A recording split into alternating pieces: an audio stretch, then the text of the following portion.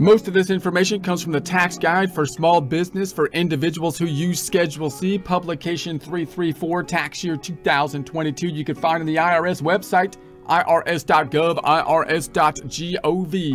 Looking at the income tax formula, we're focused on line 1, that being income, remembering that the first half of the income tax formula is in essence an income statement, although a strange one. We also want to note that this is basically a skeleton format that we can easily visualize, and a lot of other information would be feeding into it from other forms and schedules. This basically representing the first page of the Form 1040, where we have an income statement type format starting with the income section.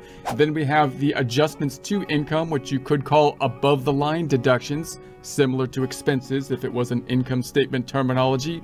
Gets us to the subtotal of adjusted gross income, AGI, an important subtotal, because when we look at phase outs, for example, as income levels rise, of credits and of deductions, they're usually based on this subtotal, adjusted gross income, AGI, rather than the income line.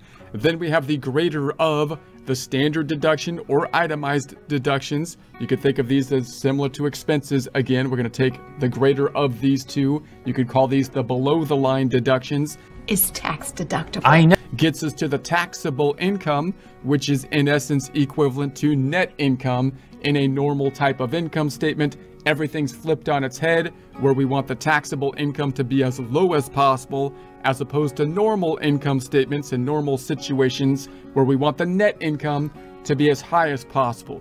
That means we would like to be able to exclude income if possible, if legally possible, up top, and we would like to have our deductions, which are kind of similar to expenses, as high as possible. Now note, we're back up here on the income line when we're thinking about the formula with regards to what's being reflected on page 1 of the Form 1040. However, we're going to feed into that now the business income, and the business income is going to come from another schedule. The typical schedule, and the one we're focused on here, is for small businesses, that being the Schedule C.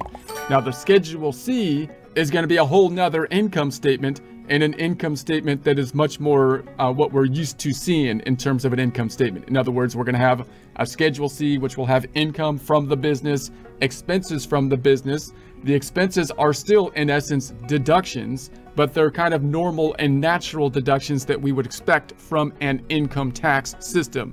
In other words, if you have an income tax system, you would expect that the deductions would be those things that you needed to consume in order to generate revenue, so that you tax people on the net income, not on their gross income. If you tax people on their gross income, then you're going to be favoring some industries versus other industries, and the one industries that need more investment, more expenditures in order to generate the revenue are going to be disincentivized, right? So that's the general idea, and that actually makes good sense when we think about the Schedule C. So it's the net income from the Schedule C that flows into the income line on the Form 1040. So that's a little bit confusing, because this income line then already is including a bunch of expenses when pulling in something from a Schedule C type of business, because you're pulling in the bottom line of an income statement, which was the income minus the expenses being the business deductions. Now, when you don't have business income, the other income on this top line usually comes from like W-2 income. And the idea with the W-2 income is we don't have those other kind of expenses, because the employer is thought to be the one that's going to be laying out those types of expenditures. Therefore, most of these deductions on the actual Form 1040, the adjustments to income and the itemized deductions, aren't really like natural expenses that we would think of for an income tax type of system. There are expenses that are trying to change our behavior or incentivize certain things, stimulate the economy, whatever they're trying to do. But actually the Schedule C is more straightforward in that the expenses that are there make sense to us from a normal kind of income statement or income tax type of system. But the net income is going to flow into this formula. It's the bottom line. So when we're looking at then The first page of the Form 1040, we're focused here on other income from Schedule 1. This is where the Schedule C is flowing into the first page of the 1040, which we can kind of visualize in this formula format. And this number then that's flowing in from the Schedule C is the net income, which has already been decreased by the business deductions.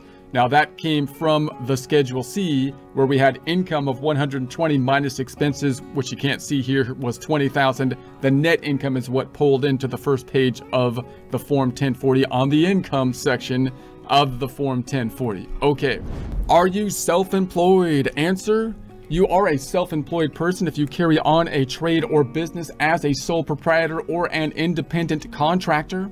Usually this is a fairly straightforward situation, but there are areas where it can be less straightforward, and people often have questions as to whether they're self-employed or not and what the tax consequences would then be. Let's first take a step back and think about the IRS's perspective with regards to your revenue. From the IRS's perspective, anything that we receive should be basically classified as revenue unless the IRS code has exempted it from income. And remember that reporting it as income is bad for taxes, because that means in an income tax system, we're going to be paying tax on it. Now, the IRS has a perspective to kind of look over everybody's shoulder to try to determine if people are reporting their income or not. And if you think about most transactions, you have a payer of the transaction, and then you have the recipient in the transaction. So someone has income and the other one has a deduction. From the tax perspective, the deduction is good and the income is bad. Everything's flipped on its head, right? So in, for example, an employee-employer situation, which most of us have been in at some point or another, we might have W-2 income that we're receiving from the employer. The IRS actually has leverage on the employer in that situation to give the IRS information about the person that they're paying. Why? Because the employer wants to get a deduction for the wages that they're paying to the employee. The employee has an incentive not to report their income. They should report their income, but that's where the IRS is going to be skeptical that the employee is not going to report their income. So they basically force the payer, in that situation the employer, to give the W-2 not only to the employee but also to the government, so that the government knows how much the employee earned, and they force the employer to be the government's tax collector, taking the money out of the paycheck before the employee even receives it. So you can see how the situation is going to work there. Now, if you are self-employed type of situation, the government doesn't have the same kind of leverage in an employee-employer situation, although they still could have some leverage, because if you're a sole proprietor that's working for another business instead of individuals, then that business still wants to take a business deduction. Although you're not an employee, you still are getting paid, and so the IRS could say, hey, look, if you want that expense to the person that's paying you as a sole proprietor, we want you to tell us the money that you're paying, not with a W-2. We won't force you to take the withholdings, but with a Form 1099. So if you're a sole proprietor, then you might get these 1099 forms, which would indicate that you would have to report as income. But remember, the fact that we got a W-2 form or a 1099 form does not necessarily mean that we would have to record income or not record income. Those are just going to be informational forms. The IRS is kind of trying to look over our shoulders. And oftentimes, because of those informational forms, because of the intrusive nature of the IRS trying to get more and more information about people's revenue, we start to think that we don't have to record income unless we get a form like a 1099 or a W-2. And that's the kind of what I'm trying to drive at here. That shouldn't be the thing that tells us whether or not we have to report income or not. That's the thing that the IRS is using to double check that we report income.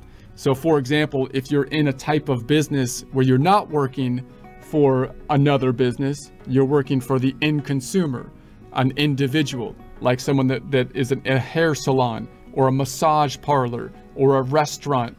Now you're dealing with people that don't have business expenses. So they're not going to issue you a 1099 because the IRS is not pressuring the individual. The IRS has no leverage over someone getting their haircut